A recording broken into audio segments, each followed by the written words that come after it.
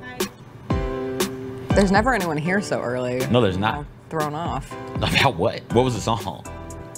Baby, it's 3 a.m. and I must be lonely. Matchbox 20, 3 a.m. Oh, really? Yeah.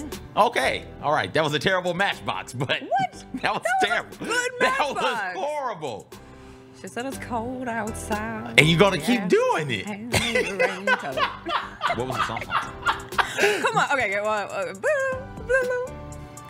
She said, baby, it's 3 a.m. and I must be lonely. That's a better Matchbox. That's a good sorry. one. What you did at first was not good. So sorry I had to move into it. You're all right. You're okay. You did it as sort of a throwaway thing.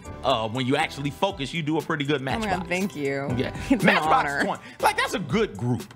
That's a real good group. I feel like we know that. I feel like we appreciate them.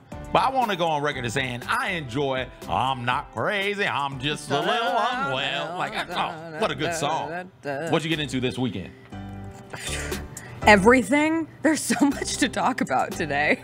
Just infinite basketball. Obviously, the Marc Gasol jersey retirement was spectacular. You want to know what we won't talk about that I got into this weekend? Went to the farmer's market. The Memphis farmer's market returned. Yes. And it was beautiful on Saturday morning. And we got the best apple pie that I ate last night that made me feel like absolute POS because it was so heavy. We put vanilla ice cream on it as the lady instructed. She said, I'm going to give you this pie, but you have to go get plain vanilla bean ice cream, put it on top. It will just make it be the best thing that you've had. And so we had that. We had steak that we got at the farmer's market, and we had this balsamic rice that we got at the farmer's market. Oh my God, I'm still full. Had a steak from the farmer's market last year. So juicy. It was wonderful. Shout out to Mr. Rhodes of Rhodes Farms and the Farmers Market. What's up, everybody? It is Monday, April 8th. It is going to be a good day, a total eclipse of a Monday to start the week. Jessica Benson with you from the Grind City Media Studios in Memphis, Tennessee. CJ Hurt behind the glass. Coming up on today's show, what a weekend. Marc Gasol's jersey retirement was a reunion for the books in Memphis. We will take you through all the sights and sounds from FedEx Forum. South Carolina capped off their perfect season with a championship, kept Caitlin Clark from ending her college career with a title. You get the men's championship game tonight between UConn and Purdue. John Calipari is reportedly, allegedly, the new head coach at the University of Arkansas. We will do some Hot Mess Express. The UFL is psychotic, and the Memphis Showboats were baptized by the new rules in a crazy loss here in Memphis this weekend. It'll be a lot of fun. Let's go.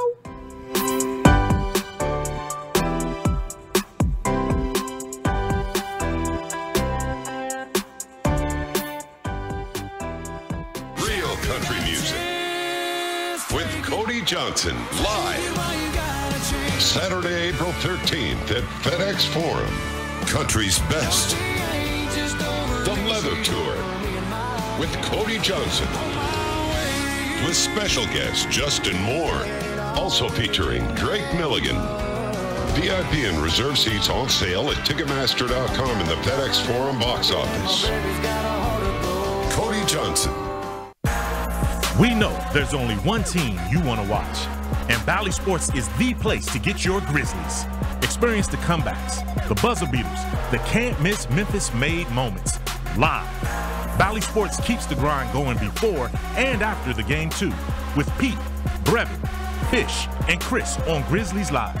Watch Grizzlies basketball all season long with Bally Sports and streaming on the Bally Sports app. Bally Sports, home of the only team you want to watch. 10 feet ahead and you catch me in something you'll never do. I turn around and I level you. No motivation is needed. Look, I put myself on the pedestal. This is incredible. Take your fandom to the next level with the official Grizzlies app. Go all access and behind the scenes. It's got to be heavy defense. That's where it starts for us. Personalized to where you are and who you are. Get easy access to ticketing, the game day guide, and your own app customization right at your fingertips. Upgrade your experience and download the Grizzlies app today. Justin Timberlake. I'm bringing sexy back. The Forget Tomorrow World Tour. Live in Memphis. Justin Timberlake. FedEx Forum, Saturday, November 23rd. Get tickets now at livenation.com. The brand new single Selfish is available to stream and download now. For more, hit up justintimberlake.com. Don't Worry, Be Fluffy World Tour. The minute you get into a brand new relationship, like magic, you know who really notices just how happy you are, guys? Other women, not your woman. Look how happy he is. I bet I can change that. Friday, May 10th, FedEx Forum. Get your tickets now at fluffyguy.com. Don't miss a Memphis Don't Worry, Be Fluffy World Tour. Nate Bargatze, the Be Funny Tour. I mean, Chuck E. Cheese is rough. I don't know if you've been there in a while. They look like they're trying to go to business and they can't. All new material. They filed for bankruptcy and they're still open. They called Blockbuster and they're like, how do you get out? We want out. Nate Bargatze. Friday, May 31st, FedEx Forum. Tickets available at FedEx Forum box office or Ticketmaster.com. Produced by Outback Presents. Nate Bargatze, the Be Funny Tour.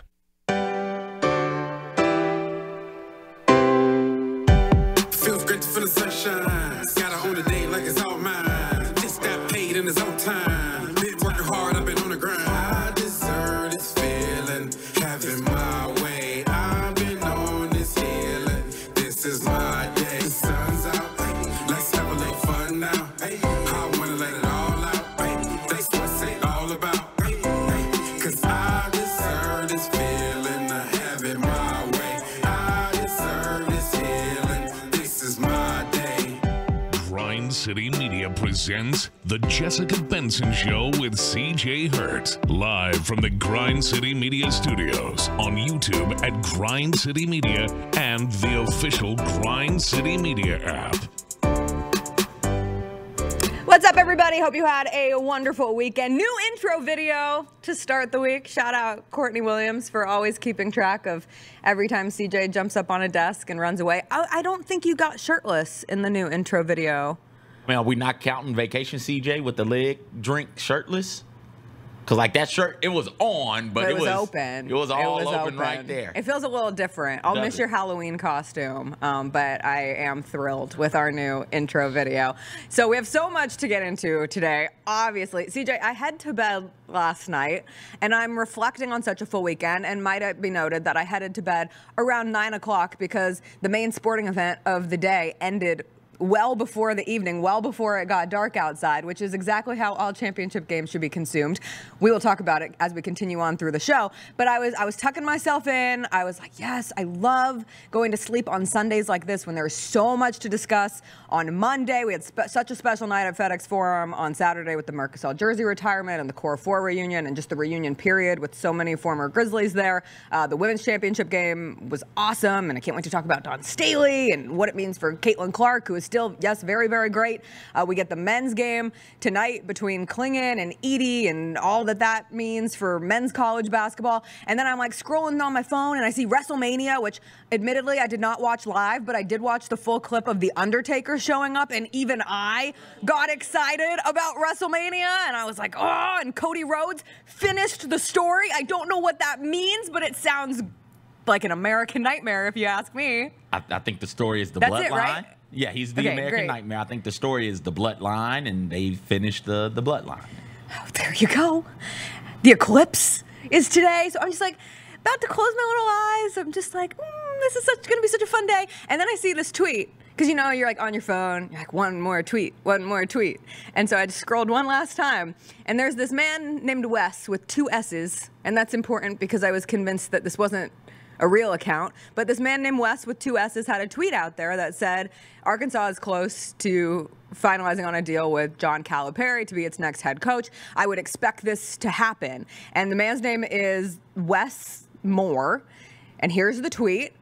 And I'm like, surely this isn't real. And I click on Wes Moore and I see, oh no, this man is very real. Shout out local news, shout out local sports departments. He's the sports director at a station in Little Rock, Arkansas. And so he seems legit, and now my interest is piqued. And next thing I know, within 20 minutes, my entire timeline is just John Calipari is headed to Arkansas, and Shams Charania is tweeting that it seems like John Calipari is heading to Arkansas, and Matt Norlander over at CBS is pointing out all of the big chicken money behind this, because apparently Tyson Foods and their heir is friends with John Calipari, and there's a relationship there, and they have just thrown all the money in the world to bring John Calipari, who we just a week ago, 2 weeks ago, sat down with the Kentucky athletic director and said, we're gonna move on from the loss to Oakland. We're gonna move forward in our quest of winning a championship together. And now John Calipari's like, beep, beep, see ya.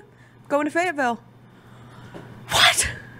The thing that makes sense to me. The thing technically. Do you want to be at Kentucky when your seat is hot and you got to win a championship? No. Right. And the fans have turned on you? Yeah, No. We've seen more coaches do this where they've got good jobs, but the seat is warming up or they're outright on the hot seat and they just bolt for another job. It's like, okay, fine, I'm out by Jimbo Fisher in football immediately comes to mind. Seat was warming up at Florida State. There was some frustration, some headbutting going on there between Jimbo and the brass, but the seat was warming up a bit at Florida State. And Jimbo said, all right, I'm out. I'm done recruiting. I'm going to take this Texas A&M job. And just boom, leaves. The thing that surprised me, why am I blanking on Arkansas's former coach, the one who's at USC? Eric Musselman. Like that's the one that surprises me. Why would you leave Arkansas for USC? Arkansas is, by tradition and here recently, the much better program, significantly better program. And they have the money USC. Behind them, which is perfectly So clear. why does he make that leap from Arkansas, which is also in the SEC, to USC, which is in the Big Ten, right? So you're already in one of the power. You're already in one of the two power conferences remaining. Yeah. I didn't understand that move. But do you want to live in Los Angeles versus Fayetteville? And that's a personal decision, one that Eric Musselman made. Can you win in Los Angeles? Because nobody else can. To find out. Nobody else could. Enfield took him to one Elite Eight. Very seldom has the USC basketball program been. Was it only? I thought it was an Elite Eight. Very seldom. My point is, very seldom has the USC basketball program achieved what Arkansas has achieved. Right? Sweet 16s, Elite Eight. They did make it to the Elite Arkansas Eight. has a national championship as well in the 90s, which is damn near 40 years ago, but which is insane to say. USC's last Final Four was 1954. Come on, so man. Like that doesn't make a whole lot of sense to me. But on the Cal side, listen, my seat is warm.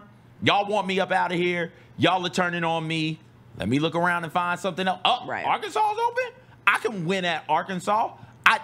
You telling me I got Tyson behind me? You telling me I got Walmart money behind me? Yeah, I can do some things at Arkansas, and they're not as entitled as Kentucky fans are at this point in time. So they'll be fine with a couple of Sweet 16s. They'll be fine with finishing in the top 3 or the top 4 of the SEC. They'll be fine when I send 3, 4, 5 dudes in one draft class to the NBA, and those 3, 4, 5 dudes become all NBA type players, all stars, that sort of thing. They'll be fine with that. It resets his coaching clock. It takes him firmly off the hot seat. He's getting money. He's staying in the conference. He doesn't have to relearn anybody. He's not like he's got to re-scout everybody in the SEC. He's already knows who he's going to play. It's a good move for Cal. They're estimating that the NIL package at Arkansas will be upwards of $5 million. And you throw that on top of what they will pay. Let's go.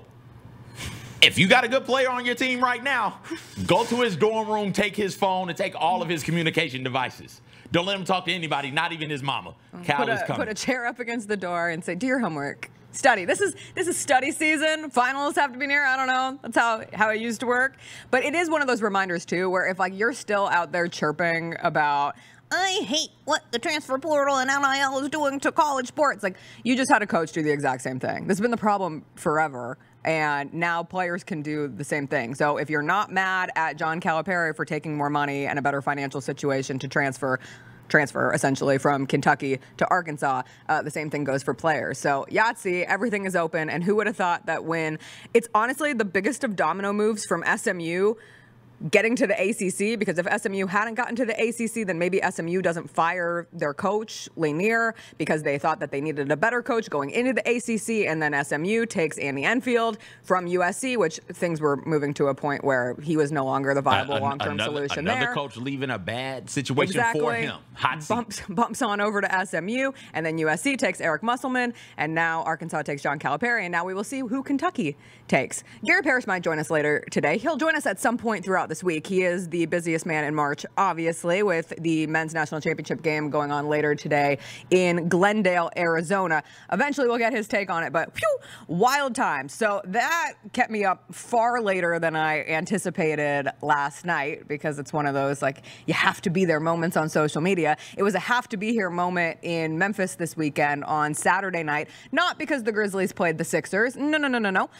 But because it was Marc Gasol's jersey retirement night. And it was just such an incredible celebration. There were so many emotions tied to it. The core four getting together, the band back together again for the first time since 2017. I know there were many tears shed in FedEx Forum on Saturday night. I heard from a ton of people. I saw a bunch of people who talked about how emotional it was, how wonderful it was to just sit and really appreciate this moment. And while, yes, it was all about getting to see that number 33 hang from the rafters, and it is a jersey, we have moved on from the records that we had with Zebo's jersey retirement. His jersey now, the number 50, hangs as well in FedEx Forum. So you have the number 50, you have the number 33. And just as Marc Gasol would have wanted, somebody who doesn't love a whole lot of personal attention, and I know the past week and some change has been like an onslaught of media and like public opportunities in Memphis, which have been so fun to be a part of as well.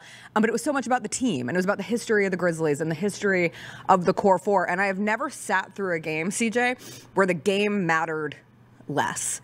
And like, I mean that in the most respectful way possible. But for Grizzlies Sixers, they had 8 players available. They had to sign a hustle guy to a 10-day contract, so they even met the league minimum of players available going into that game. The only player who was a fully contracted player at the beginning of the season who was on the court for the Grizzlies on Saturday night was Brandon Clark, and he did have a sick dunk where I was like, oh, we've said Brandon Clark is back. Brandon Clark is back. No, Brandon Clark is back. That dunk was so reminiscent of the bounce and what Brandon Clark is as a player. So that was exciting to see. Outside of that, no one really cared about the fact that the Grizzlies and the Sixers were playing a game, so much so that sitting on Radio Row, it was so interesting to watch fans put their backs to the game over and over and over again because they just wanted a glimpse of Marc Gasol. They just wanted a glimpse of the core four. And Gasol started in a suite with his brother Pau and his family, and there was a really nice moment early in the game where they put him up on the Jumbotron and he waved to the fans and acknowledged the love and just feeling that moment of support. But then he moved over into the suite, which was just like the Grizzlies reunion suite, and it was him, and it was Zebo, and it was Tony Allen, and then suddenly you're like, oh, that's Rudy Gay, and that's John Lure, and that's Quincy Pondexter, and like the list is going on. And I went to the bathroom in the second quarter, and I had to wait because they were doing an interview with Dave Yeager in front of the suite, and so I'm standing there. And then when I came out of the bathroom, it was Marc Gasol just talking to all these people involved in Memphis and with the Grizzlies, and it was just that kind of energy all night. And so understandable, like the halftime show, shout out to the crew who put the halftime show together, because to have DJ Paul, to have 8Ball, MJG, I'm doing the halftime show on the radio. There's nothing I wanted to be doing less than the halftime show on the radio. I'm like, lolly, lolly, lolly, lolly, let me see you pop that body.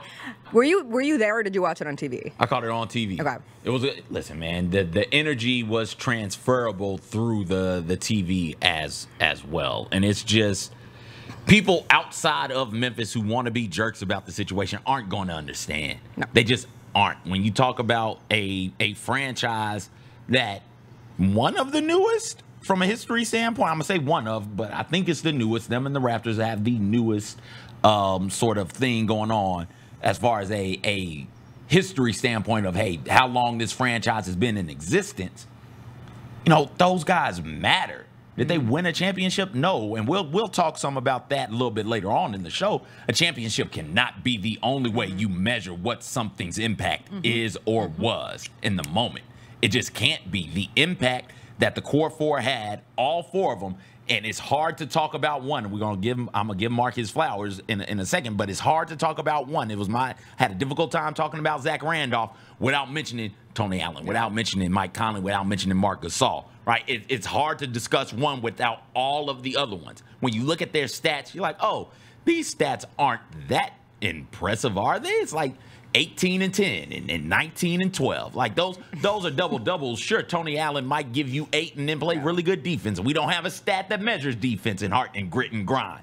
We don't have stats that measure what this team meant for the franchise as a whole. The franchise is in a better place now, in a more stable place now, because the fan support is what the fan support is. And you're not getting that fan support without those 4 dudes. And it was great to see Marc Gasol get acknowledged for his role in helping to solidify the Memphis Grizzlies' place in the city and in the NBA. Yeah, and seeing the fans stick around on a Saturday night, like, that's a team that's won 27 games this season. And listen, I'll be the first to say I've been impressed by the fan support, period, throughout this year, because there have still been people. It could be a lot more empty in that building. But Saturday obviously had a different kind of energy. And yes, it was going late. And yes, that third quarter took forever. And yes, you're watching a guy named Mal Pereira, who you didn't know existed a couple of weeks ago. And you're like, I love his energy. I love his effort. And you're sitting there just waiting for this all to come to a head. And the videos that played throughout, you had messages from Lionel Hollins, who wasn't able to attend the game. I think I saw he was at the Final Four. Yeah, that made me sad a little bit. I know, me too. We've got to get everybody here, because what's the core 4 without the coach? Maybe at the end. So it's correct me. I'm trying to remember. Last retirement, it was Zach's. Mark was there. Allen was there. Lionel was there. Allen was not there. So no because Mike it was during Okay. the legal issues. Gotcha. And no Conley last time. And honestly, like, shout out Mike Conley, because that's the thing. Everyone's looking into those suites, waiting to see, is Mike Conley going to be here? Because it started trickling out. Mark gave his media availability on Friday, and I know there was this desire of this to be a surprise, but Mark kind of gave it away, saying this is going to be the first time that the 4 of us are back together since we last played together in 2017. And you looked at the schedule, and you knew Mike Conley had a game in Phoenix on Friday night. You knew Mike Conley had a game in Los Angeles on Sunday night. You know the Minnesota Timberwolves are in the midst of trying to secure the 1 seed in the Western Conference. And yet, what did Mike Conley do? He flew in for the night. He made sure that he was in that building. That's Mike's fault. That's his fault. Retire like the rest of them. No. You don't got to keep doing this. Retire, move to Memphis, man. We love you here. He was the drippiest dude on the court, too. Like, he came, his fit was on because he's point. He's still playing. Because he's still playing. He's still influenced by the youths and everything involved in that. But he's giving his media availability at the end. And he says, listen, I've got to wrap this up. I've got a flight in 30 minutes. I have shoot around in the morning. And guess what? His karma was rewarded, because the Timberwolves beat the Lakers last night. And I was happy for that for Mike. And I've heard a lot of sentiment of, I can't get behind rooting for the Timberwolves and Karl Anthony Towns and Anthony Edwards. But I can root for Mike Conley, because in a similar fashion to how people really rallied around the Toronto Raptors and Marc Gasol's championship run, there's a connectivity that doesn't leave when you leave Memphis. Like, once you're a Memphian, always a Memphian when it comes to that degree. And we really saw that in full display. And like, Mike Conley himself was not videotaping, but on his phone recording when the jersey went up. And he was like, listen, I never do this, but I want to remember this moment forever. And everyone who was in that building will remember that moment forever. Anyone who was watching from afar, I know they've put up the entirety of the celebration on YouTube so people can keep watching it. And I'm with you. Like, if you don't get it, you're not going to get it. But that doesn't matter whatsoever. But you should be able to. What team was it that made you fall in love with whatever franchise it is that you cheer for? Yeah. And then understand that that's what they are for this city. That we love them in this city because of what they did. This was a franchise that before they got here hadn't won a playoff game. Not only did they win a playoff game, they won a series. They got to a Western Conference final.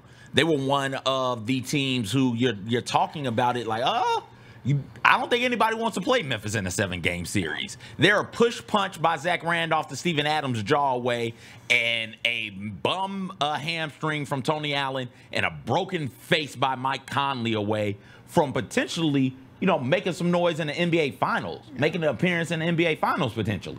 Like, that matters. It does. So I get it. You've got a franchise that you cheer for that's been around since 1929 or something like that. And they've got 6 championships, possibly none post 80, right?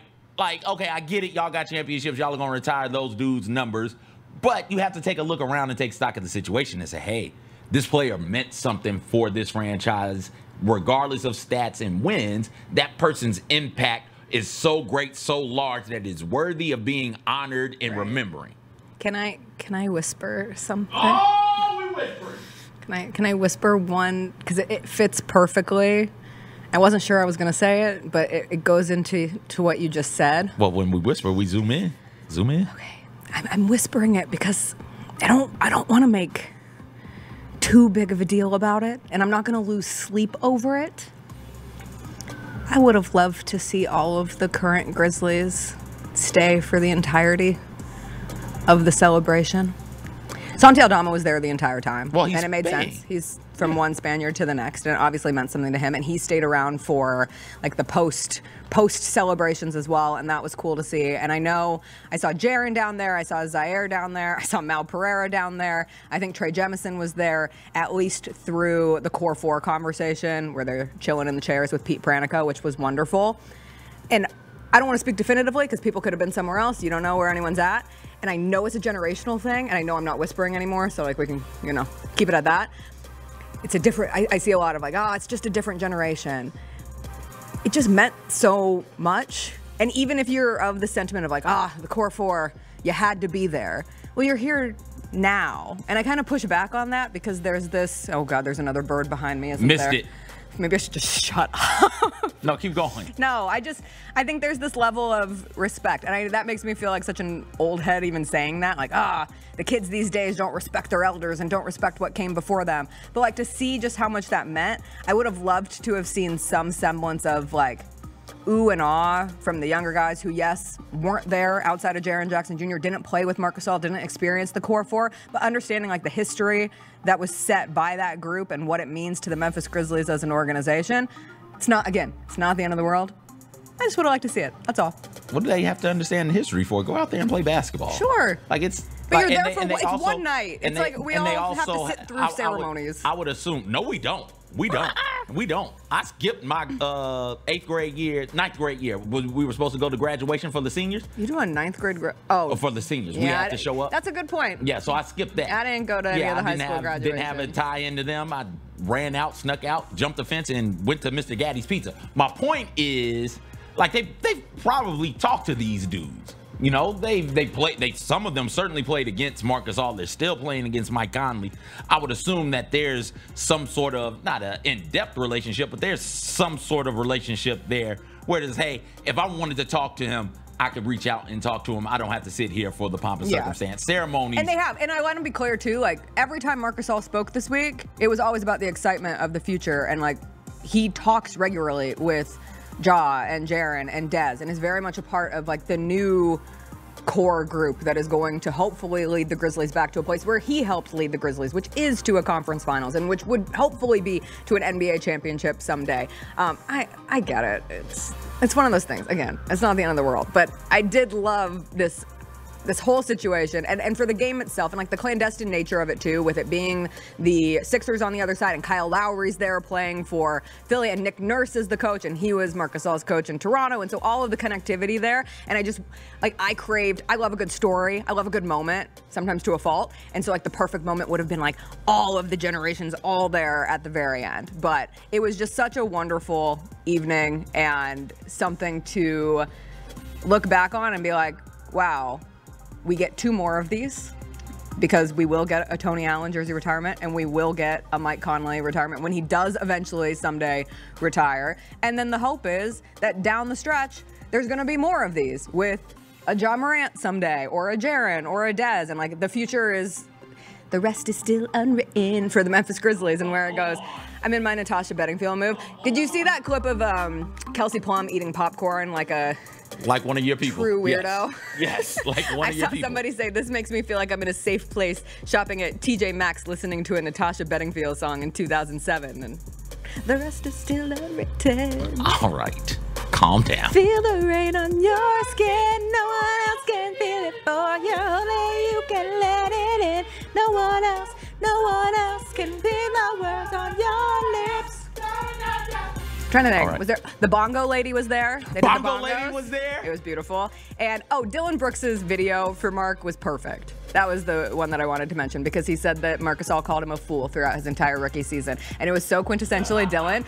And the reaction of the fans was wonderful. Like I loved that whole moment, and it just speaks to everything with this team. I loved it. It's been a tough season, and we haven't had a whole lot of feelings of like sheer wonderfulness in FedEx Forum this year, and that was that on Saturday night. So was happy to be there, excited for the end of this season, which is now trailing down. We are in the last week of the Grizzlies season. They will be back at home tomorrow to face the San Antonio Spurs. We will take a quick break. When we come back, we will talk about the women's championship game. Dawn Staley, South Carolina, completes a perfect season. Caitlin Clark ends her time at Iowa, ends her time in women's college basketball, not career, because the WNBA draft is a week from today. Yes, it comes at you fast. Get ready, new WNBA fans. You don't have a lot of time to breathe. We'll get into all that along with the men's championship game that is tonight when we come back.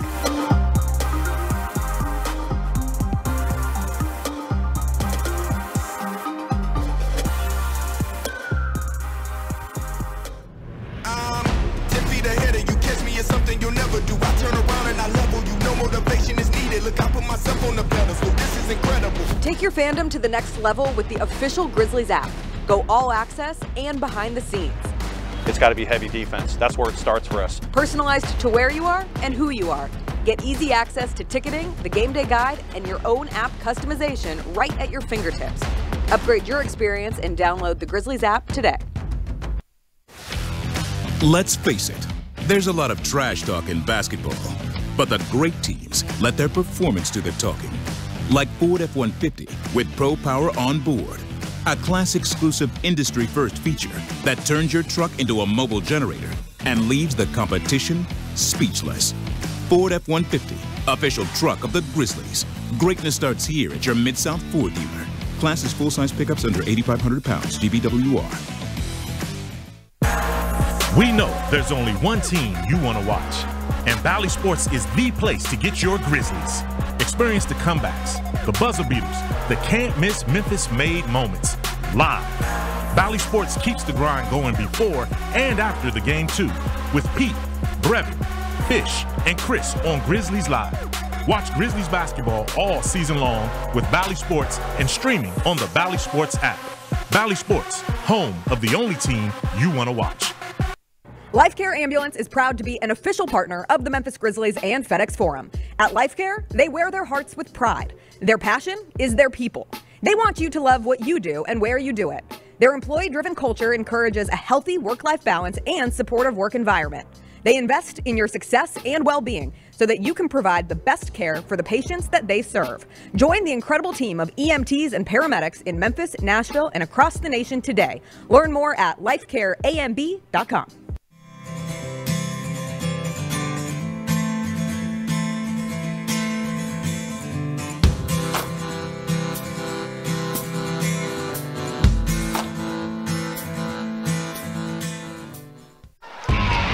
Anticipate each challenge, make a quick response, capitalize on every opportunity, and win. Greatness won't wait.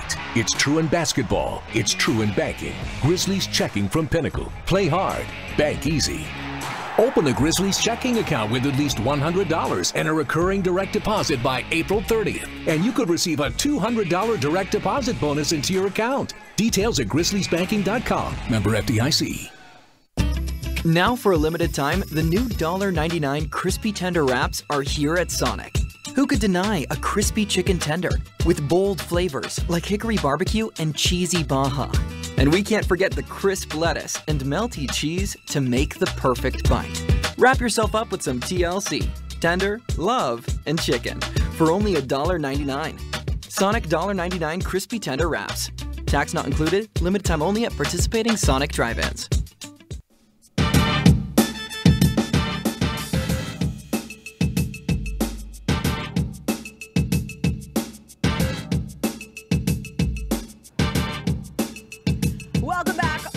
This beautiful Monday. The eclipse is later today. I need eclipse glasses, so if anybody is downtown Memphis and has a spare pair of eclipse glasses, please shoot me a message because I'm desperate to not burn my eyeballs out today. Our eyeballs were treated to some great basketball over the weekend. The South Carolina women's team, national champions, a perfect 38-0 season after taking down Iowa in the national championship game yesterday afternoon. The biggest stats of that game game. The South Carolina bench outscored the Iowa bench 37-0, and they had nobody who could deal with the size of Camila Cardoso, who had 17 rebounds for South Carolina in that game. There's so much to say about this South Carolina season and the difficulties of completing a perfect season, but the thing that stands out to me the most, the thing that needs to be discussed the most, Dawn Staley is the best. Like, Dawn Staley is truly unique in that she is undeniably great. Like, she has 3 titles now. We are talking about dynasty building, dynasty establishing. In the last 3 years, her teams have lost a grand total of 3 games. They're 109-3 in the last 3 seasons. And the way that she reloaded last year's team, she loses 3 players to the top 10 of the WNBA draft, including National Player of the Year, Aaliyah Boston, who was the #1 pick. All 5 starters from last year's team, they're gone. She's able to build back a team that, yes, has a bench that allows them to score 37 points, a bench that is deeper than the ocean, and goes out there and wins a national championship and completes a perfect season, which is so hard. But the thing that stands out to me is that usually with great coaches and great athletes, like, that generates a healthy amount of haters. There is something inherently antagonizing about greatness. It just comes with the territory. But when I watch Dawn Staley, all I think is, she is so cool. She is so likable. She is so real. I watched the game yesterday with Iowa fans who were understandably devastated that the season came to an end without a championship, that Caitlin Clark's time at Iowa had come to an end and everything that that means. But they just looked and they go, well, at least we lost to a real one. And there's great truth in that. And Dawn Staley afterwards was so emotional and watching the tears flow in such an authentic way. And she's wearing that bomb-ass Louis Vuitton metallic jacket. And Aaliyah Boston is there supporting her former team, her former coach. The current players are there. They clearly love their coach so much. And it's just, it shows how difficult it is to complete a perfect season, how hard it is to win a championship. And then in the midst of all that, what does Dawn Staley do? She has the wherewithal, she has the grace to shout out Caitlin Clark. And in the midst of her team celebrating winning a championship, you have Dawn Staley personally thanking Caitlin Clark for lifting up the sport this year, for carrying a heavy load for the sport. And she said, quote, it just is not going to stop here on a collegiate tour, but when she is the #1 pick in the WNBA draft, she's going to lift that league up as well. So Caitlin Clark, if you're out there, you are one of the GOATs of our game. We appreciate you. Let there be no questions. She said it right there. And I love that because Dawn Staley did some of the hard work for us. And I know there will still be people out there who refuse to acknowledge Caitlin Clark as one of the GOATs. But to have the coach of the team that just beat Caitlin Clark and kept her from winning a title say with her heart, with authority, she's still one of the GOATs. I just thought it was a really cool moment. And again, just like completely encapsulates Dawn Staley as a leader, as a coach, and as one of the beacons of women's college basketball. People are weird about this sport. And they're sports weird. Period. Well, no. Well, extra weird? Yeah. Okay, sports period fandom. We're a bunch of nerds watching these men and women, young men, young women go out there and compete at a high level, doing things that most of us have never done in our life and will never be able to do in our life. When I say weird about this sport, they are really sexist and alarmingly racist as well. Yes. So the Dawn Staley hater, she's a villain in most circles. She's a villain. And she's a villain because she's a successful black woman coaching a bunch of successful young women. Like that's the issue there. And then she, she's comfortable enough in her skin to answer questions that nobody else has to answer. I don't recall getting Gina Ariema's take on trans women coming over and playing basketball. I don't recall getting Kim Mulkey's. I don't recall getting, well, listen, you might not like it, but I don't recall the question being asked to them going into a Final Four championship type of game and type of setting.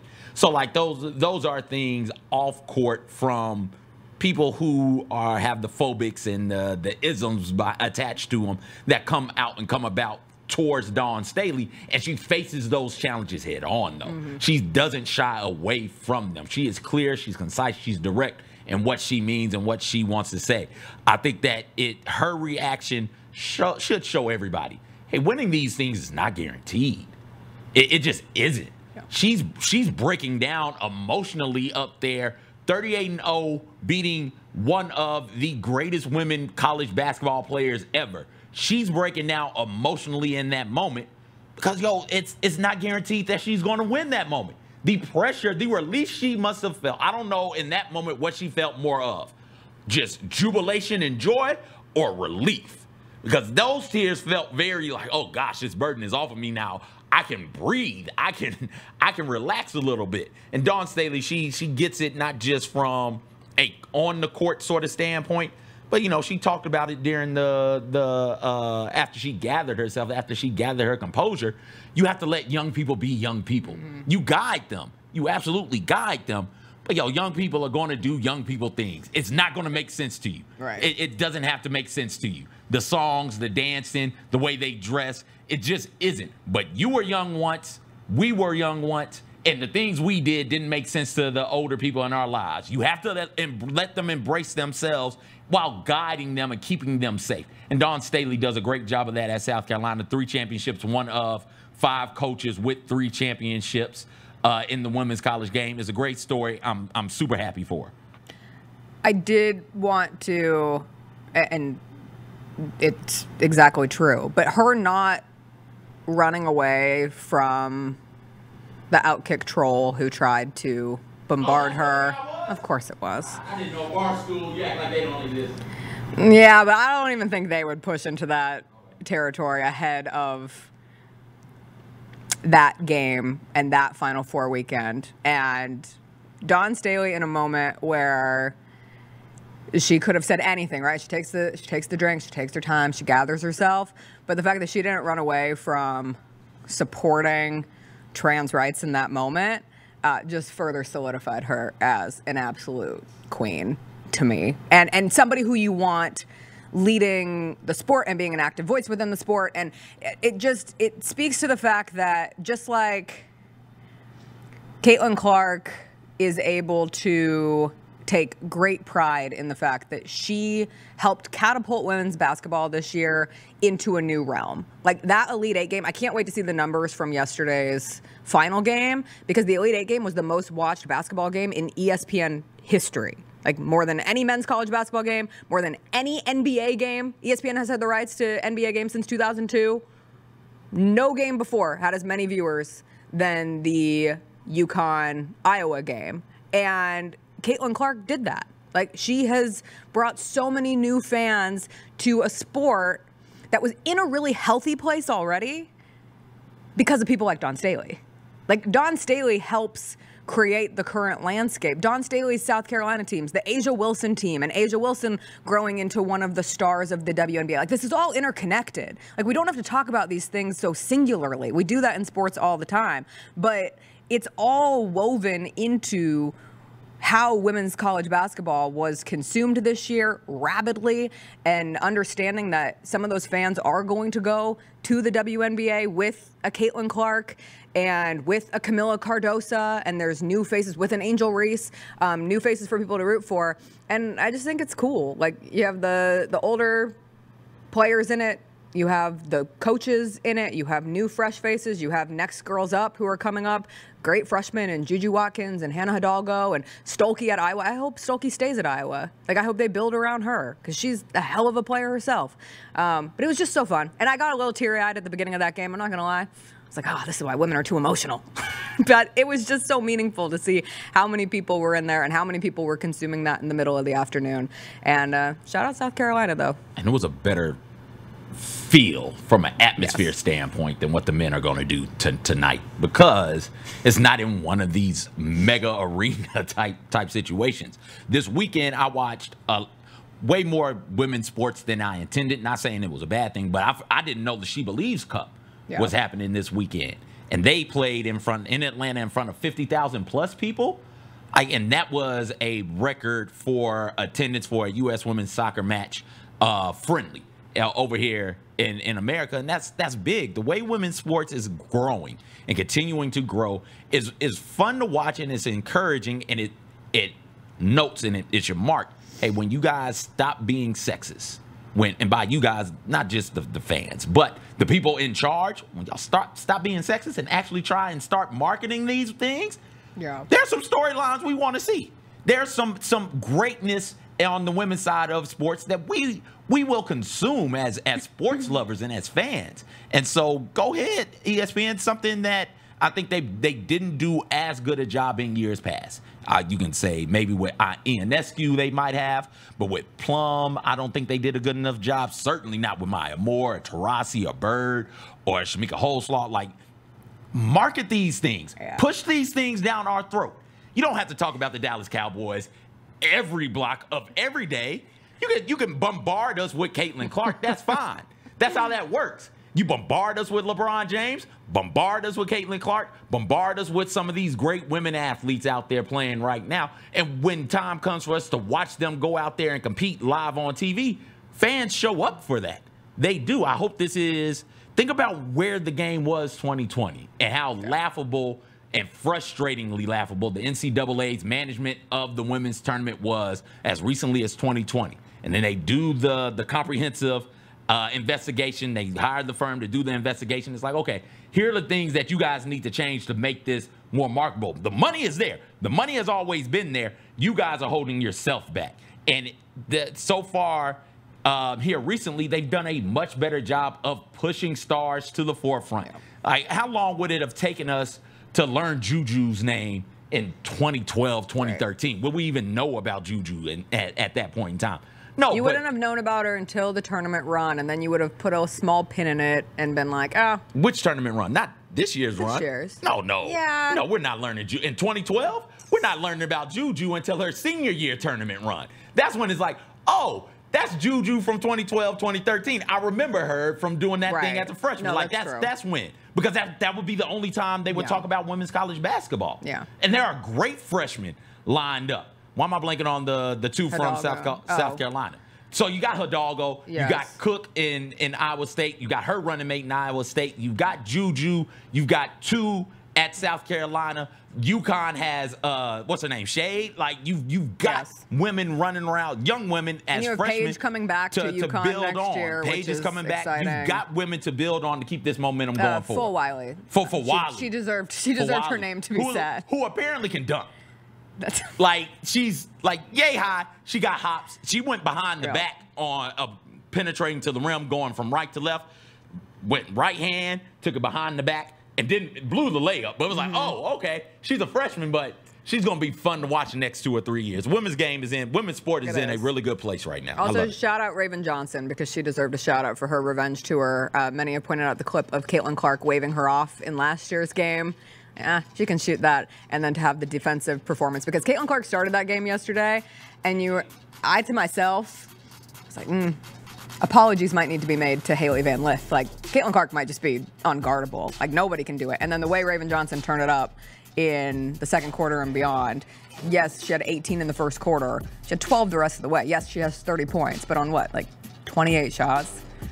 It was that was a better game plan than what LSU had. Correct. LSU put HVL in a it's awful situation. Whoever you're pitting on Caitlin Clark, if you allow her to get back left, she's going to kill you with a step back. Make Caitlin Clark drive and make her finish through length at the rim. And she's such a good passer that she'll pass the ball going to the rim to a teammate that's pretty open. And then it's just like, yo, if the teammate makes a shot, oh well. We just don't want Caitlin to make that shot. They said, hey, HVL, just guard her straight up. Let her do whatever she wants. No, force her right and then make her finish through length. And the other freshman, Tessa Johnson, who had the 19 off the bench, it reminded me very much of Jasmine Carson, not from a freshman standpoint, but just in the LSU-Iowa game last year. It was like, oh, who's this random player off the bench who's torching Iowa right now? It was Memphian, Jasmine Carson last year. It was Tessa Johnson yesterday, just a freshman. Anyway, very exciting times ahead in women's basketball. We've got a great game tonight. I actually am legitimately pumped for the men's national championship game tonight between Purdue and UConn. We'll take a quick break. We'll talk about it on the other side. My only issue with it is the start time. We'll get into it when we come back.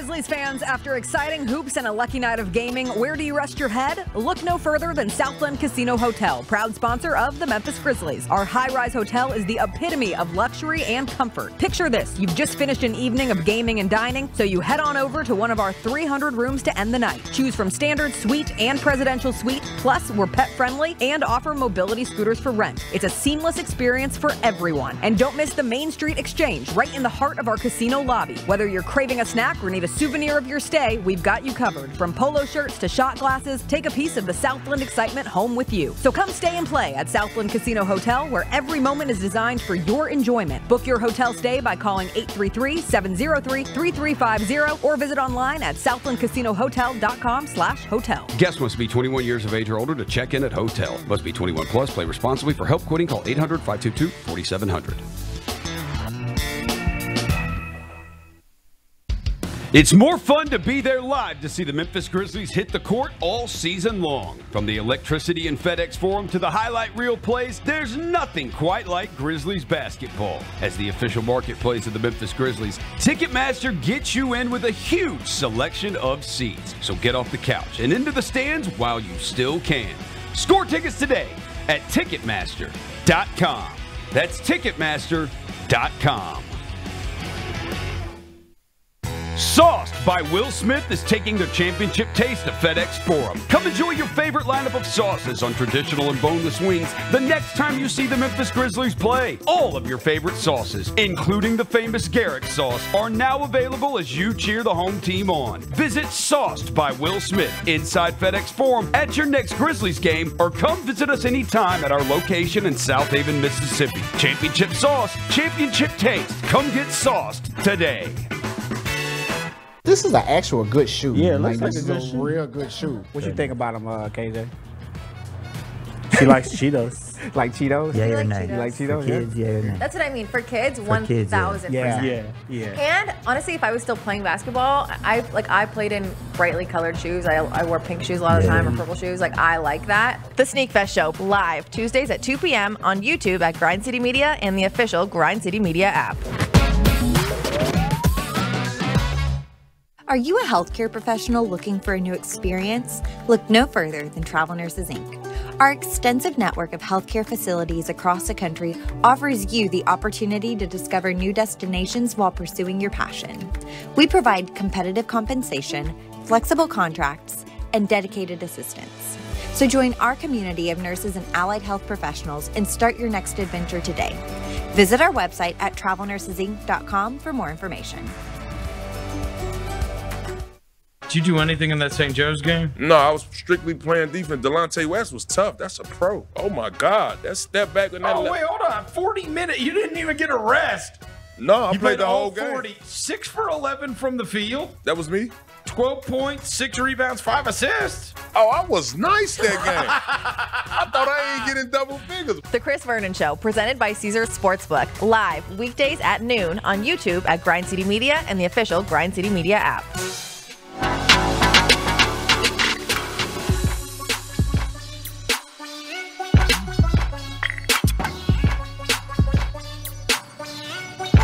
Welcome back, welcome back. The men's national championship game is tonight. We get two of the best teams in college basketball from the year facing off in Glendale, Arizona. It is UConn and Purdue, 36-3.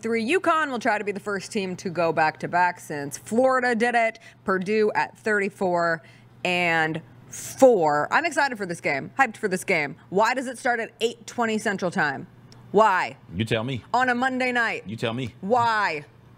Fix it. You fix it. Fix it right now. Like, how would you fix it? Hello. Okay.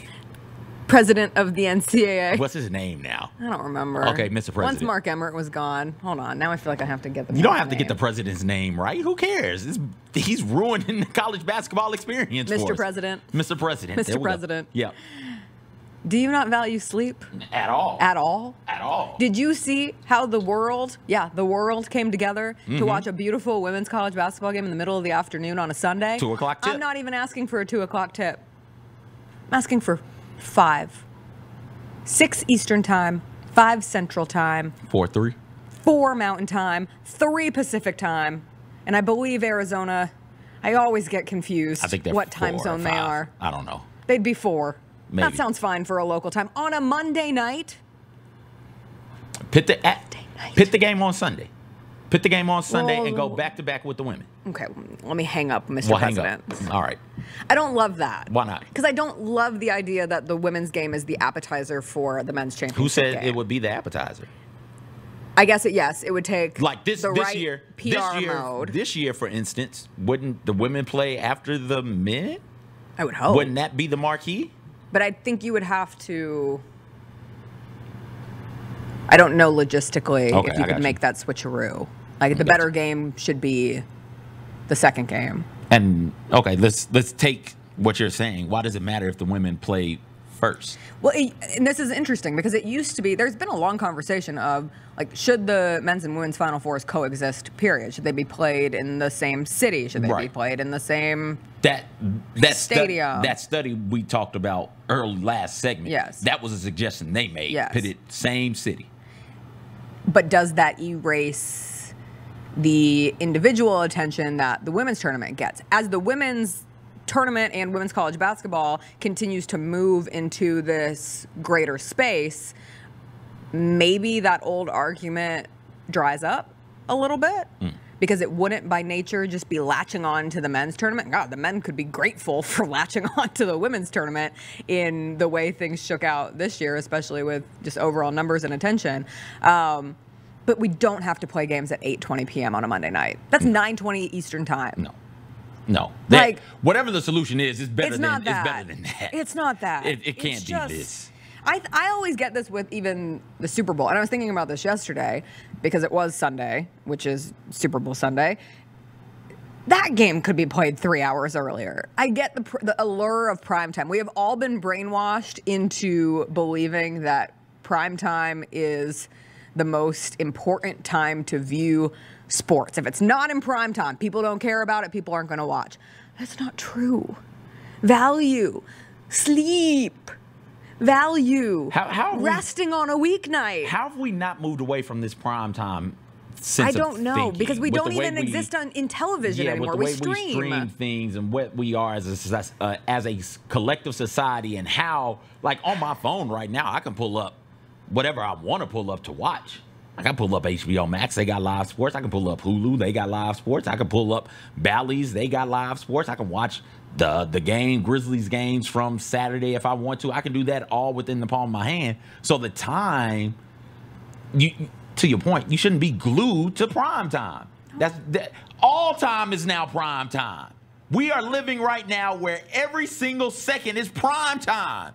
Like, 8 o'clock is too late. I'm emotional right now. I'm not going to make it. No. And I want to watch. But I'm telling you, I'm probably going to tap out at like 9:10, 9:15. I can't even take my afternoon nap today because I have to stay awake to watch it get to total darkness in the middle of the afternoon because I appreciate science and will be down at the park. Make a sacrifice, Jessica. Which one is more important? A once-in-a-lifetime eclipse that's happened twice in the past 7 years? Or Klingon versus Edie? Or Klingon versus Edie. Make a decision right now. I'm going to attempt both. Hurley versus Painter. Make a decision. I'm going to attempt both. All right. Well. Okay? I'm going to march my little butt down to the park, and I'm going to watch the moon and the sun and the earth all come together to create a moment of darkness. I'm somehow going to get my eclipse glasses. I'm going to revel in the fact that we can so accurately pinpoint what time this is occurring across the world, across the globe. Can we get an outside shot? Shut up. Can we get an outside shot? Get it in the sky. Nope, can't see it. Put it in the sky, You will Jacob. not rain on my eclipse. Oh, I'm not going to rain on it. I'll You be will cloudy not on it, though. cloud on my eclipse. Jessica. No. My G. Jessica. Like, it's kind of cloudy. Okay, my weather app. All right. What does your weather app say? Because, like, I see nothing but gray. It says it's going to be partly sunny. Partly sunny? Fully sunny at 1. Okay. All right. It's a whole, like, hour and a half experience. Oh, is it? Apparently, according to the 5 articles I've read trying to figure out what time I need to be down at the park. Some people drove all the way to Arkansas for this experience. Some people drove all the way to Memphis for this experience. Arkansas where? I don't know. Jonesboro. That's like, I'm saying. If we go to Jonesboro, like, I'd be down. I thought you were going to say maybe, because Jonesboro is close-ish. Yeah, to it's like Fayetteville. okay. And maybe John Calipari will do his introductory press conference during the eclipse. Oh. And what if he like trumped it and went outside without the glasses and just stared straight and was like, my retinas are stronger than your retinas. When you use the phrase Trump, yeah, I know. I thought you were playing like a Trump card. No, you actually remember when that man went and stared into the sun? Yes, I remember it. You actually made that man's name an adjective. Yeah. Yeah, we should go. I'm putting on gas. Jonesboro's what, like an hour and a half away? I have to walk these dogs. They can't walk themselves? No. We talk about how soft this damn league is and how soft sports are right now, how soft these snowflakes are walking about. These dogs are soft. I remember back in my day, dogs used to just roam the street freely. They didn't need a leash. They knew where home was. It's true. They walked the street and they walked their asses back home. Now we got dog walkers and all. You got to walk the dog. Got to leave work during lunch to go walk the dog. Come on, man. What time do you got to walk these dogs? Because that's the other thing. I know. You have I to walk want to them do at it. a certain time. I have to do it before the eclipse starts. Can you like run and do it after the show and then we leave? No, I have to do it at like 11 at the earliest. See? Soft ass dogs. Make dogs great again. Trump those dogs. I do know a lot of people are making that trip. Memphis just felt crowded this weekend from the Gasol retirement. There were a lot of people down there. Wicked brings out I didn't know people still got up for Wicked in this way, but by God they do, and I cannot wait to see it on Wednesday. And all the people who were here to see Wicked on Saturday and Sunday. And then you bring in the eclipse of it, and there are people who traveled to Memphis for the weekend who are then going to scatter and find various places to watch the eclipse. We don't get another one for 20 years. Oh, no. CJ's an eclipse hater. I'm sorry. I just don't get it. My fault. What's not My to apologies. get? The moon moves over the sun. Like, okay. It gets dark. You know when else it gets dark? At night. At night. When the men's national championship game tips It's off on at way 8:20 too p.m. late. Way too late. Play the game during the eclipse. Who do you think wins tonight? UConn. 7.5 point favorites. Yeah, I take UConn in those 7.5. I think do they're too. big enough for Edie. I think they can attack Edie also on the defensive end. So many teams see Edie in the paint and it's like, nope, that's 7-4 right there. That's 7-4. Did you see DJ Burns reacting to him? He's like, dog, you're just big. You big as hell. I think UConn can go out there and get them. And I think, what's my man's name, UConn? Klingon? I think he can do a good enough job of making life difficult for Edie. Here's my fear. And it was a fear that I had early in that South Carolina-Iowa game. That this becomes a referee show. And they start giving out ticky-tack fouls. It'll be important for both of those to not pick up cheap fouls. Edie, I don't think you're going to have to worry about it. Edie doesn't contest shots at the rim for real. He's just like, oh, I'm bigger than you. Right. I'm just going to be in the way. He's not jumping or anything like that trying to get blocks. Klingon is athletic. Just not don't. that I'm not calling Zach Edey I am. athletic. Zach Edey's Go not for it. athletic. Don't pick up like a cheap over-the-back foul or pick up a foul reaching for a ball at half court or accidentally plowing through somebody on a screen. I think that UConn, assuming foul trouble is not an issue, I think they win this one comfortably. I was impressed by both of those teams and what they were able to do in their Final Four game, though. I thought Alabama played Alabama basketball. They got hot, and they kept shooting it. UConn just had enough to withstand that, and now I wonder where Oates is going. Like, does he if Kentucky comes a calling like hey, come coach us, think he little leaves? SEC merry-go-round? Yeah. He could. I saw some rumbles on Scott Drew at Baylor, and the understanding, I mean, he's won it. I don't know if you know this. He won a championship. That's what I heard. I heard it through the grapevine. Chris just texted me that we should go to Arkansas to see the eclipse. God bless. I can't leave my responsibilities, my duties. My duties, because I got to pick up the doo-doo. Get it?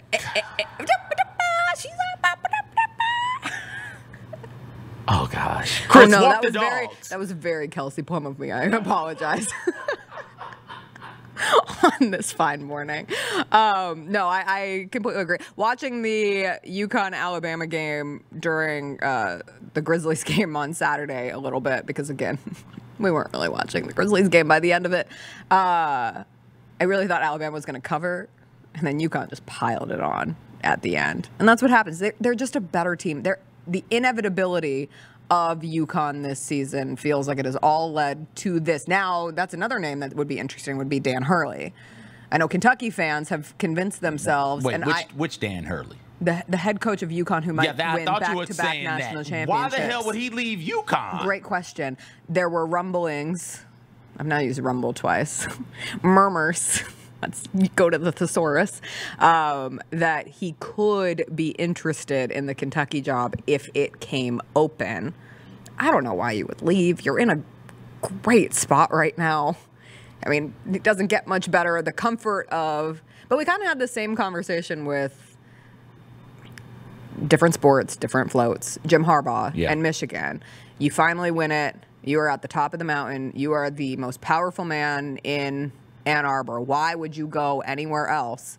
And he leaves for the NFL. And there's, a bunch of NCAA stuff wrapped into that, and the difficulties of being a college football coach versus an NFL coach right now, we've talked extensively about. But perhaps with Dan Hurley, maybe you look at it as your next challenge. You look at the SEC as a place of continued importance and comfort. I say no. Isn't Dan Hurley of UConn? Like, isn't he? No. Okay. But he does feel Northeastern. He feels like he's from Jersey City. Where did he play? He played at Seton Hall. Okay, there we go. So he's a Big that's East fine. ilk. Of Big East, but that's fine. I don't like when coaches are successful at their alma mater at that level. Does that hurt you personally? Well, when they leave, it's like, oh, okay, this dude isn't gonna be any good when he leaves. But Hurley's not that. So it doesn't matter. Is Kentucky a better job than UConn? What makes it so? Because I'm not. I don't think that it is. I think that, and if it is, it's marginally better than UConn. I think that is a basketball school. The support there is for that men's and women's basketball program in a way that it's not at most places. Right. And Mark Stoops has brought Kentucky football too high, man. And like, I'm not sure if, even with the conference realignment stuff, I'm not sure how close we are, how likely it is that we're just going to get a Big Ten SEC tournament. So as long as y'all are all competing in the same tournament, I think that you are better than fine at UConn, especially if you're successful. Is Kentucky, how much more of a blue blood program is Kentucky than UConn? Whose blood is bluer? And has that blue faded? Right? Like, is it a pale blue compared to a strong, deep blue? Like, what shades of blue are we discussing in this matter? Because, I mean, you just can't take away from the fact that UConn has won 4 national championships in the last 20 years. Kentucky has won one. Before 2012, their last one was 1998. Is that Tubby? That's Tubby Smith. Yeah, that's the Tubby one. UConn is 99, 2004, 2009, 2011, 2014, 2023. No, wait, I'm sorry. That was their trips to the Final Four. Okay. Championships, because I was like, it said 2024. I said, what does Wikipedia know that we don't? Wikipedia, keep that third eye open. It's all staged. Excuse me. 99, 2004, 2011, 2014, and 2023. Kentucky is 1948. We all remember that season. 1949, back to back. 1951, 1958, 1978, 1996, 1998, 2012. It's just fresher when it comes to UConn. You have more championship-laden success in more recent memory at UConn. You can go to you can coach at UConn and you can win. And you could be clear. You can go to Kentucky and you can win also. Of course. I think that the difference in the two jobs is right now for Hurley, because Hurley is there. If you're just throwing a random coach in and say, hey, pick between these two programs, I think most coaches take Kentucky. I think most coaches should probably take Kentucky. But Hurley is at UConn. Hurley has won at UConn. Why would you leave winning in a culture that you've built at UConn, a winning culture at UConn? Built it, right? Because they were down bad after Ollie. He comes in after Kevin Ollie. So he's rebuilt that culture of winning at UConn, we'll say, to go to Kentucky, where immediately you step foot in the door at Kentucky, and the expectation is SEC tournament and regular season championship, one of those, and an Elite Eight Final Four run at least in your first year. I think that the weight of expectations at Kentucky is too great for a coach like Hurley, who's got winning and has built up enough goodwill to stave off some of those hot seat people should he have 1 or 2 bad years at UConn. It just wouldn't make sense to me for him to leave. But hell, it didn't make sense to me for Musselman to leave. Well, but hell, it didn't make sense for me for Jim Harbaugh to leave. None of this stuff makes any sense to me. They'll do whatever they do.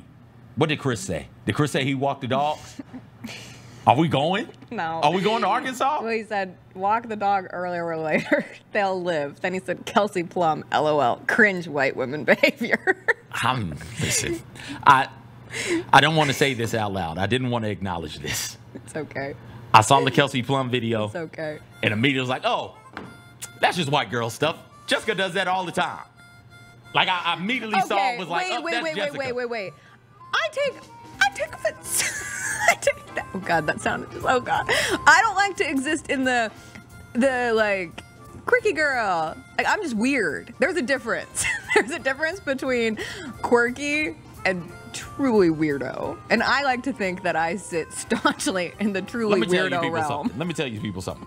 I will talk to Jessica in the offices, and she will be doing everything but paying attention. No, she pays attention. She's responding. She is twirling. She is doing this thing for some reason mid-conversation. She's all here. There's so many kicks. What if I just have undiagnosed ADHD? You do so many kicks for no reason. You're just kicking. Like, that's just what you guys do. Now listen, white women are not a monolith. Let me be clear. But y'all do some things, man. We're not a monolith. I love a twirl. I was just talking to someone about how devastating it has been of my Achilles recovery. Was it me? Because you mentioned that like 5 times past month. No, it was somebody at the Grizzlies game on Saturday, thank you very much, who was like, oh, you got to be back to 100%. And I was like, yeah, except I can't twirl anymore. They just looked at me like, excuse me? And I was like, I can't do my turns. I didn't realize how much of a crutch in my life a casual spin. A spin and grin. I can see you eating popcorn like that. I can see you getting lost in the moment and just eating popcorn in a really, really odd fashion. Popcorn, Skittles, M&Ms. Pick one of those little finger foods. I eat Kit Kats like a psychopath. I was only thinking, we were watching Sopranos last night because, again, we watched a beautiful basketball game that ended before dinner time, and we had a great dinner and watched 2 episodes of The Sopranos, and then still had time to reflect on the John Calipari news last night. But they were eating Kit Kats so normally, and I was like, why are you not eating around the wafer? Kit Kats? Just normally. We're going to take a quick break. We'll be back on the other side.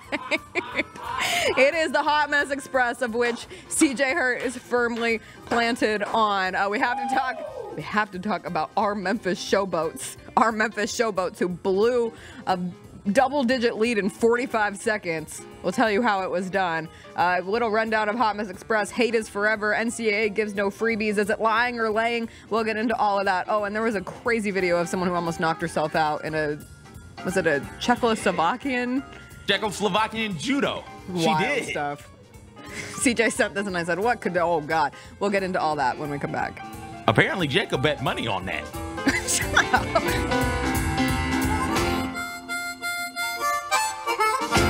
Grizzlies fans know it's the team that gives you the edge. Big River Steel does too. That's why we're recruiting the best talent to help us develop the sustainable steel needed for today and tomorrow. Join us at the edge of the future. Visit www.bigriversteel.com/join to join our Dash team. That's www.bigriversteel.com/join to join our Dash team. We know there's only one team you want to watch, and Bally Sports is the place to get your Grizzlies. Experience the comebacks, the buzzer beaters, the can't-miss Memphis-made moments live. Bally Sports keeps the grind going before and after the game, too, with Pete, Brevin, Fish, and Chris on Grizzlies Live. Watch Grizzlies basketball all season long with Bally Sports and streaming on the Bally Sports app. Bally Sports, home of the only team you want to watch. Now for a limited time, the new $1.99 crispy tender wraps are here at Sonic. Who could deny a crispy chicken tender with bold flavors like hickory barbecue and cheesy Baja? And we can't forget the crisp lettuce and melty cheese to make the perfect bite. Wrap yourself up with some TLC, tender, love, and chicken for only $1.99. Sonic $1.99 crispy tender wraps. Tax not included, limited time only at participating Sonic drive-ins. Students, get back to the grind and cheer on your Memphis Grizzlies at FedEx Forum. Don't miss out on our exclusive student ticket program presented by Big River Steel. Get affordable tickets for all the major showdowns, including matchups against the Lakers, 76ers, Nuggets, and more. Sign up today to get alerts about this exclusive ticket deal at grizzlies.com/students. Let's talk about some of the guys who get dunked on the most. Mel Turpin. There's a great clip on YouTube, kids. Go look this up, where Michael Jordan gets the ball in the post, spins around John Stockton and dunks. As he runs down the court, a fan in Utah says, "Hey, pick on someone your own size." The next time down, Michael Jordan comes down, 7-foot-tall Mel Turpin's under the basket, and Jordan just hammers on him. And as he runs down the court, he turns to the fan and says, "Was he big enough?" IMHO with Lang Whitaker and me, Kelsey Wright Johnson, on YouTube at Grind City Media and the official Grind City Media app. Did I invent this? Loki? Did you? I spent years calling my ex-producer Cowboy Carson, and now Beyonce. She decides she wants to dabble in country, in the genre. Now she's calling her album Cowboy Carter. When she's doing her next concert, and she says, "Hey, my new album's about to come out. Inspired. Cowboy Carter." Inspired by the Gary Parrish Show. Shout out GP in Memphis. The Gary Parrish Show, live weekdays at 10 a.m. on YouTube at Grind City Media and the official Grind City Media app. Chugga chugga chugga chugga chugga chugga chugga chugga chugga chugga chugga chugga. Choo-choo! All aboard! The Hot Mess Express. Chugga chugga chugga chugga chugga.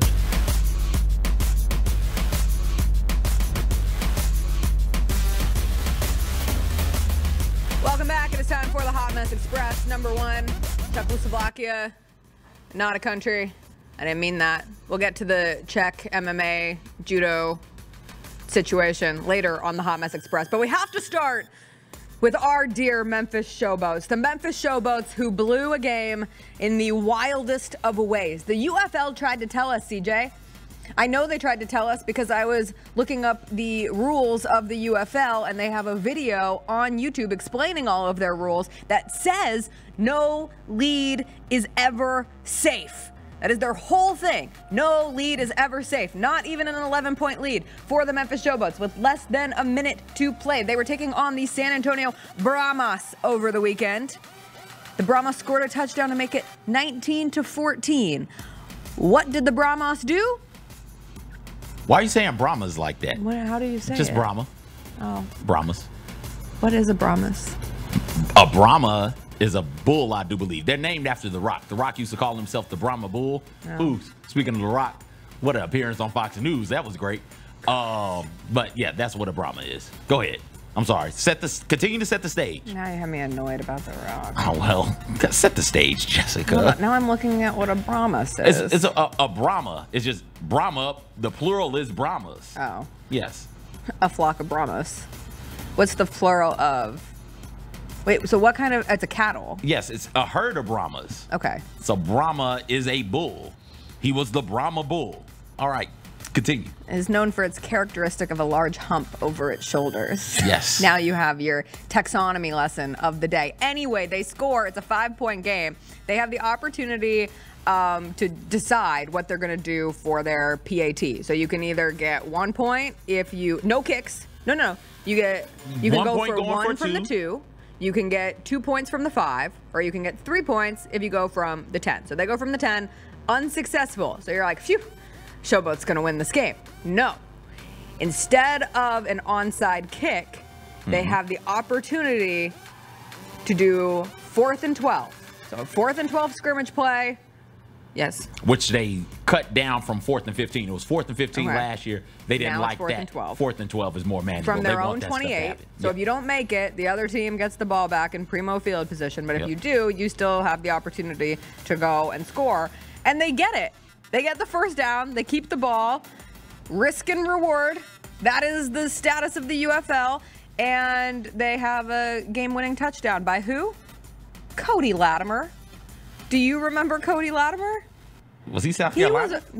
He was Indiana. Okay. And he played for the Broncos. No. Played. Yes. Wait, was he? No, I don't remember. He was a second-round pick. Was he in front of Swag?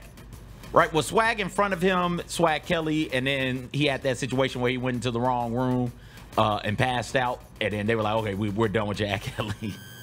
Was he? Everything in me feels like he was. I could be mistaken, but while you figure that out, the Showboats. What a memory. Look at that. What a memory.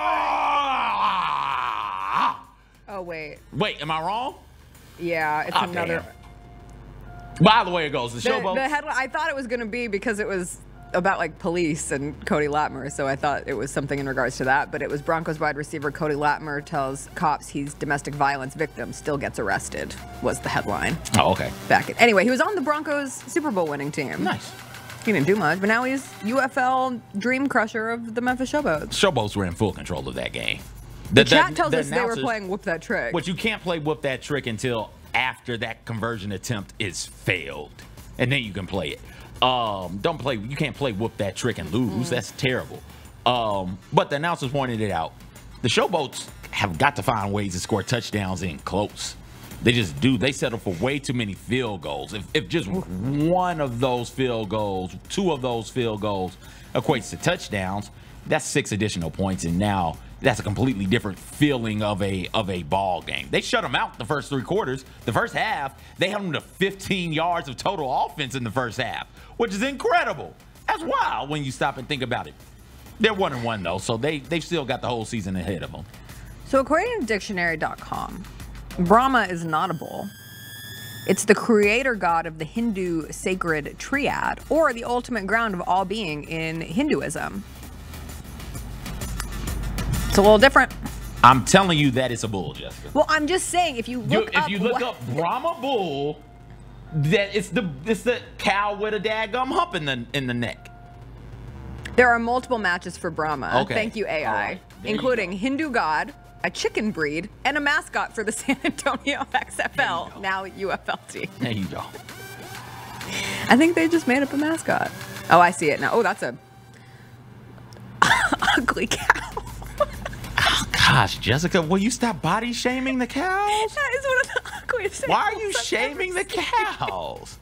I'm sorry. Stop body shaming them. I'm so sorry. Do you think you're a pretty Jessica according to the cows? No. Okay. I mean, maybe. Beauty. Oh, stop it. All right, moving on to the next. I don't know if you saw this clip, but Roy Williams was at the Final Four game. One of the most fun things about the men's Final Four is seeing all of the old coaches get together and like fraternize. There was a picture of Jim Boeheim and oh my God, why can't I think of his name at the Mark Few. And someone else was in the photo too. But Roy Williams is sitting there watching, and many noted, like, when it came to the Duke-NC State game, the biggest losers of that game were North Carolina fans, because one of those teams was going to go to the Final Four, and Roy Williams, who goes to the Final Four just about every year since he retired. Fun fact, once upon a time, I tried to get Chris to take a picture with Roy Williams, and we bum rushed him coming out of an aisle, and I have this photo of the side of Roy Williams' face and Chris, and he turned us down for a picture in that moment, and it still gives me the ick to this day that we even tried, because it was very embarrassing. But anyway, he's sitting there watching the NC State game, and this clip was picked up. Take a look.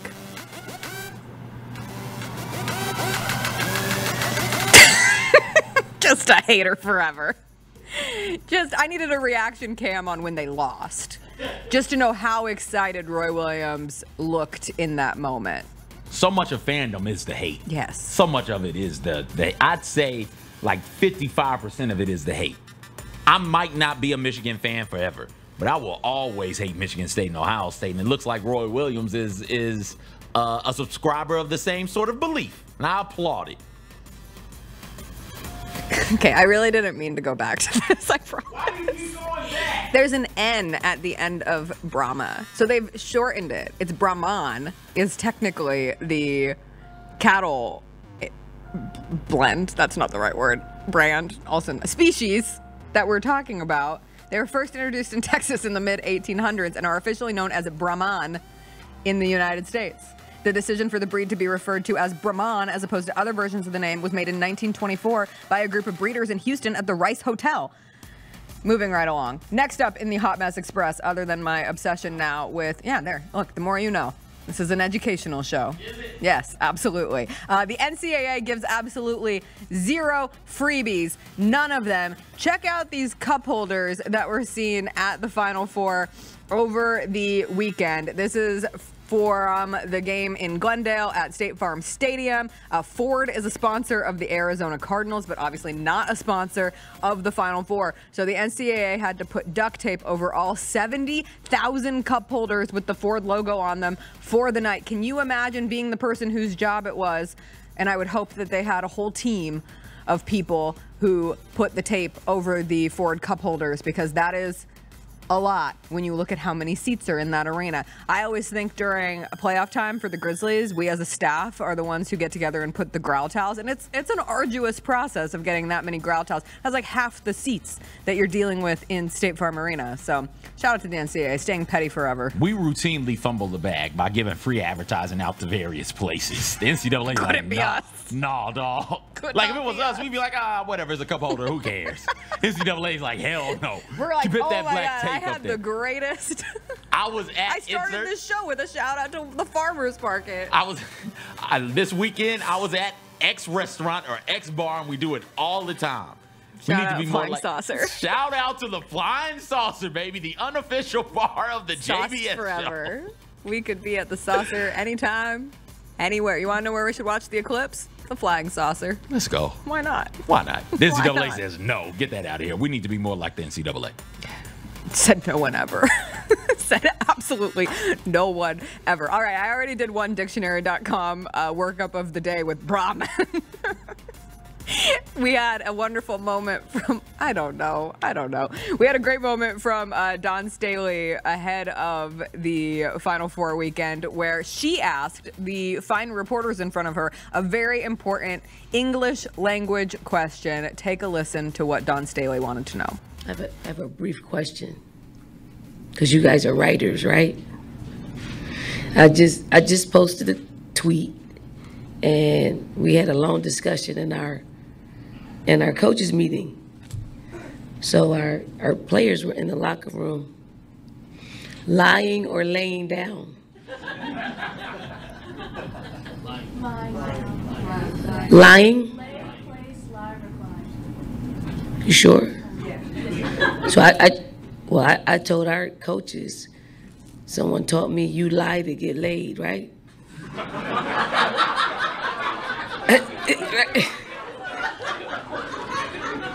Sorry. So excited to be here. She said with a I can't say. With a what? I was gonna say with a gamecock on her visor. Turn up. Go Let's Cox. go Cox. The way It I is a remember great it- question. The way I remember it is the Lil Wayne song, "Women Lie, Men Lie." Sure. Say what you want, but the numbers don't lie. Yeah. Like, yes, women lie, people lie, things lay. Yes, that's how I've always. Yeah. I always thought of it from a standpoint of like, I lie down, Yes. but I lay my phone down on the table. Yeah. Or I lay my clothes out before I go to sleep the next day. My mom was an English teacher. That's what she told me. English is stupid. It is. That's- It's the dumbest language to that's it. ever exist. That's it. And this is your most recent example of just how stupid the English language can be. All right, next up, this was a fan game at a New Orleans Pelicans game over the weekend. Okay, but would you? I'm assuming they told him, hey, you got to. There's no way they told him. Let's watch the video. Watch the video. So this man. This, I would think I'm doing a free throw contest. You gotta bounce it. Will, you gotta bounce it. Will, You gotta have to bounce it. You have to bounce it into the So basket. he's You have to bouncing bounce it? Yes, you Into do. the basket, And you have Will. less than 15 seconds to do it. Nope. Oh boy. Well, this is embarrassing. Will, you gotta bounce it. No, it's not Nope. embarrassing. Okay. The This rules is were not- obviously not laid out to him in an effective You way. gotta bounce it. Will, We're about to go viral right now. We are about to go viral. Jessica, he told him bounce it into the basket. I bet you he was told you got to bounce the ball into the basket from the free throw line, and in the moment he just got so nervous he just started shooting. Yeah, sometimes your brain breaks Also, when you're on a big he stage. Didn't make any of those, did he? He made the first. I think he made the first one. Well, he made until he starts getting screamed at. You have to bounce the ball, and then he's like, okay, let me bounce the ball before I take the shot. I was watching it and I had no idea what was I had to watch it twice. So I understand that it might have been confusing for someone, because when's the last time you saw a in-arena competition where you had to bounce the ball into the basket? These in-arena competitions are silly. Sure. I would assume that all of them would Did you would watch? be the case. Oh, you weren't here in person. What They happened? had an all-timer of the Ribs. Oh, the Ribs? Yeah, the Ribs won. Of Coached course up they by did. Coached up by and TA, Debo. first team Yep. all Ribs, first team all defense. Yeah. Those poor guys didn't stand a chance. I was scared one of them was going to get hurt. I want to play the physical Ribs. Those are the Ribs I want to play. I've been trying to play the Ribs since like 2011, 2012. Someday I'll get to play them. Yeah, as Nick and Courtney said in the chat, give an example. A demonstration goes a long way. Be able to follow directions, bounce the ball into the rim. And you only do have so much time. We've got a pretty good relationship with our in-arena staff. Let's go ask them what they think about this after the show before we head out to Arkansas. All right, this is what we were talking about when it comes to there was an MMA fight in the Czech Republic, and I guess the Czech Republic does these kind of like stunt fights fairly often, but if we can put the video up of this particular fight that was between somebody named Debrenka Kotlarova and an influencer, Regina Lebedjova. One is a judo champion and the other is an actor and influencer.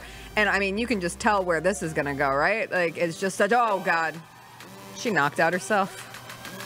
She knocked out herself. Which one is the influencer? I believe. Because surely the one who knocked herself out. No, the big one is the judo champion. Oh, that's terrible. And the other one is the actor influencer. Mike Tyson, I hope you're out there watching this. I hope you know you need to take this stuff serious. It'd be a damn shame for you to try and hit Jake with one of those and then accidentally hit yourself in the face.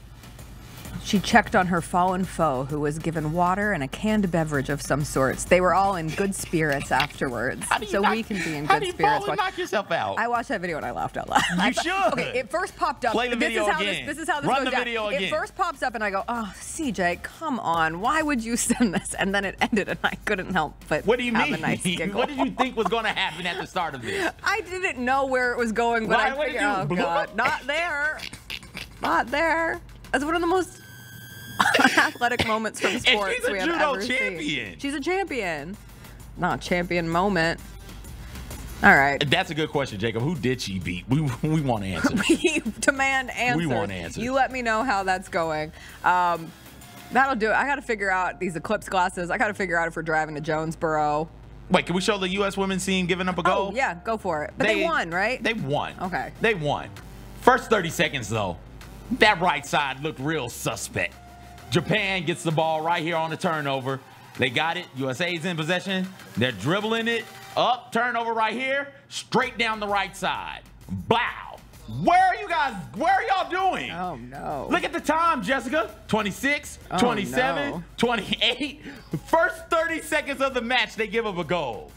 Now, thank goodness, Team USA, the women, they found a way to win that game. Swanson is back playing really, really well. Played a lot of minutes. I don't know if she'll play in the She Believes Cup final, but she looks good. She looks to be ready to go for Paris. Haran scored on a penalty kick to give the U.S. the go-ahead goal. But, like, yo, I can't remember allowing a goal in the first 30 seconds. That in the first minute. This team has they are void their traditional stars. I hope they can find a way to at least give me some type of medal in Paris. I'm going to be sick if they don't medal in Paris. I don't think I can handle it. Sick. The Olympics will be here before we know it. Shockingly, the stories that get cut from Hot Mess Express today, both baseball related. Coming out of the weekend, I still have only watched 2 innings of Major League Baseball this season. As other Jacob pointed out to us, Major League Baseball is doing everything it can to make sure that fans can't watch. The blackout situation, I guess, is abysmal. But here we have our official MLB innings counter. CJ has watched 0. I have watched 2. It was a great Monday, everybody. Thanks for joining us. Truly wonderful times at FedEx Forum this weekend watching the Marc Gasol jersey retirement. I know it'll be discussed all day long here on Grind City Media. The Garrett Parrish Show is coming up next. I believe Kelsey Wright Johnson, special guest hosting that one today. And then the Chris Vernon Show at noon. We will be back tomorrow. I will stay up to watch UConn Purdue. Not because I'm happy about it, but because the NCAA and all the money in the world give us no choice but to watch late night sports. We'll be back tomorrow. It'll be a Grizzlies game day. Everybody have a wonderful day. I hope you go see the eclipse. Don't burn your retinas. We'll see you tomorrow. Bye. In the history of like sports injuries that take away a potential star away a little too soon, where's Strasburg in that? I thought you were going to ask, what if one of the athletes burns their retinas? Where would we put that? Be up there. Where's Strasburg? I don't know. Hi? Braves fans are sick. Sick.